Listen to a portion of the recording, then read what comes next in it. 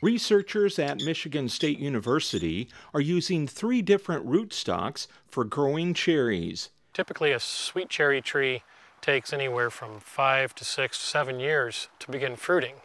When we graft them onto these special rootstocks, they'll begin fruiting in the 2nd year.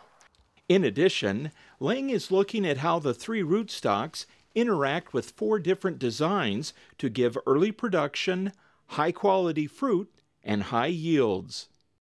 This is the most dwarfing rootstock. This is called Gisela 3. You can see fantastic quality of fruit here.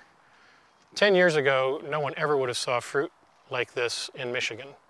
We've been able to, in the last 10 years, through adopting very good varieties, learning how to prune and fertilize and irrigate trees on these precocious and dwarfing rootstocks, and now the training systems to give us tremendously high quality fruit.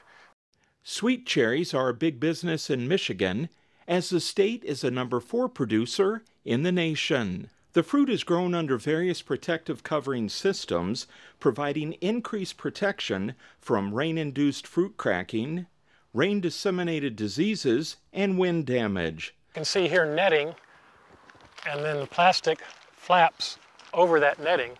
So this structure is designed to shed rain, but when it gets hot, as during ripening, the heat that rises in the orchard isn't trapped by the covering structure, which can cause the fruit quality to decrease very quickly if it gets too hot under here. The coverings also allow for harvesting in any weather and reduce the need for chemical inputs. So here we have a Rainier that's bigger than 30 millimeters, bigger than 32 millimeters, not quite 35 millimeters. So here we have a cherry that's 33, 34 millimeters. This is the size that you typically get in a Michigan grocery store.